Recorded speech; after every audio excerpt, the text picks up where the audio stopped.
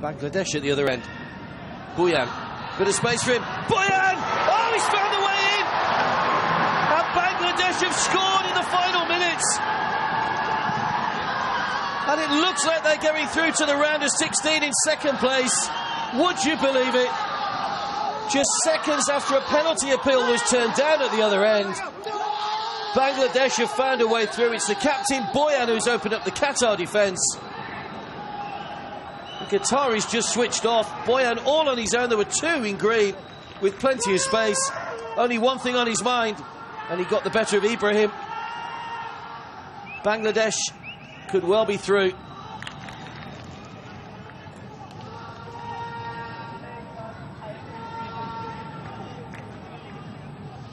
You don't usually see players going for long throw-ins early on, but when the chance is there, you take them, I guess, as Mia now.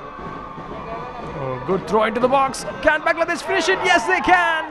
Bangladesh, in fact, the flag goes up and the goal cancelled. The Bangladesh players look in disbelief, but... And did you look what the Bangladeshis are complaining about? They are saying it came off the head of a Maldives player.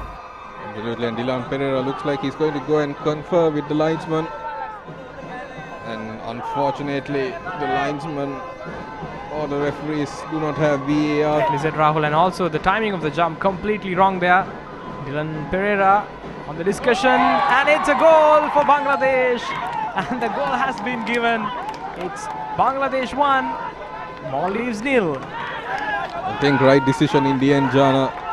And it's Maldives have no one but themselves to blame.